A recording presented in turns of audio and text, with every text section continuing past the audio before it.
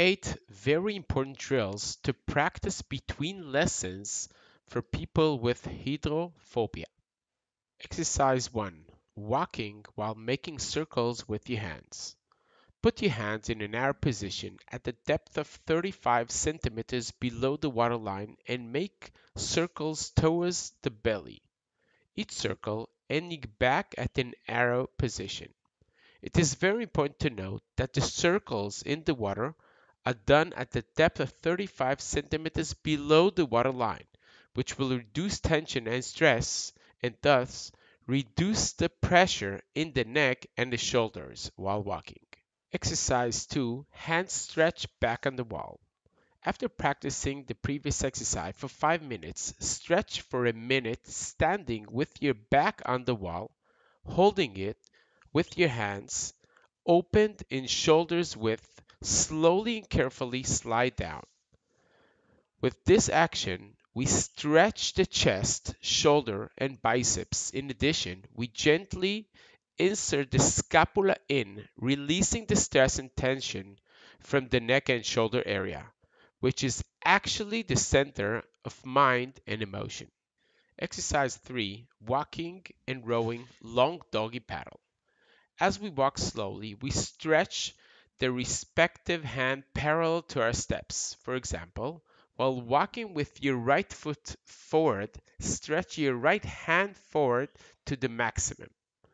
At this time, the left hand stays back as the neutral response to fear.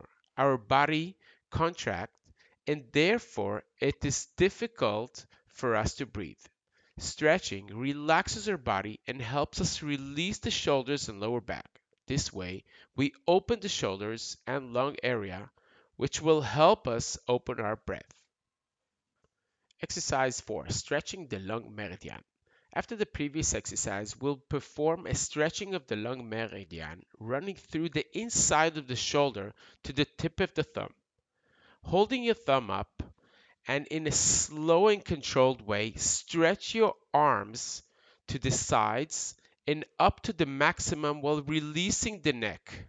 During the stretch, we will inhale air and after stretching for a few seconds, exhale the air and release the hands back to parallel position.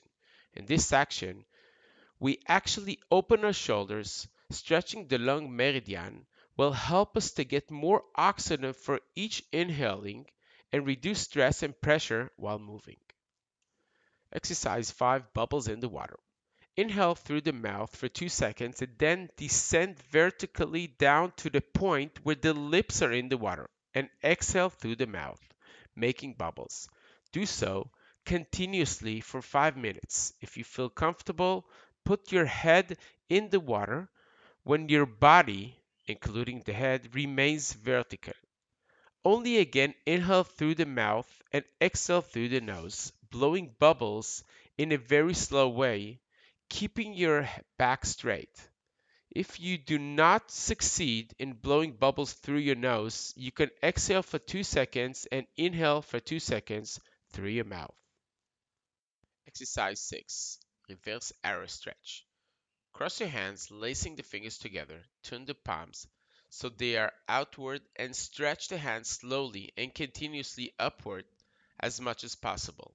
In this way, we will release and reduce the tension and stress we have in the shoulders and neck, which are the center of the mind and emotion, and also maintain the lower back. Exercise 7. Transitioning from floating to standing. This is one of the most important exercises for practicing the west swimming method of dealing with hydrophobia, fear of water.